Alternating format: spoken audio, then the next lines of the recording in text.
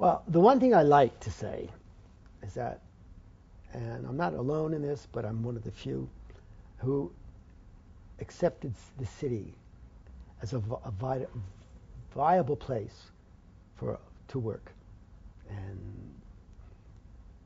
to enjoy the diversity of the people who can use, the the places that are created for them.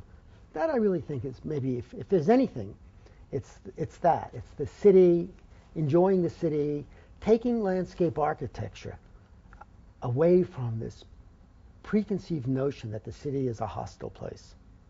Yeah? And to me, the city is where we're going next. It turns out to be the salvation, by the way.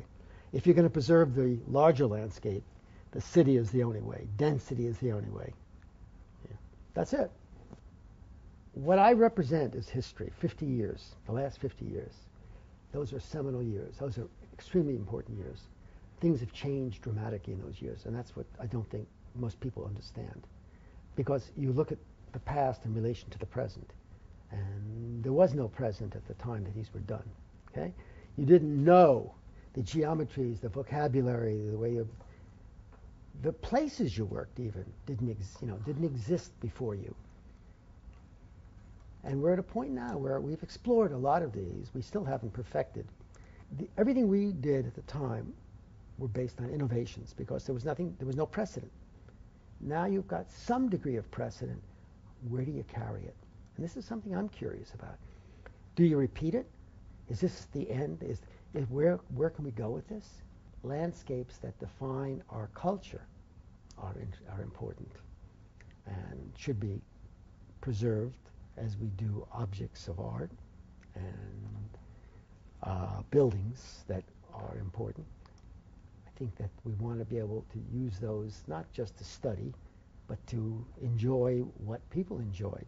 You go to a villa in France and you walk through a garden of, Le Nôtres, and you realize it was another way of expressing a culture, not one that you can enjoy it without having to be that culture. Okay, you can also see the monumentality of its time and the importance and the power of the aristocracy. So I think that there is something that we gain by going back, a castle as well as a landscape.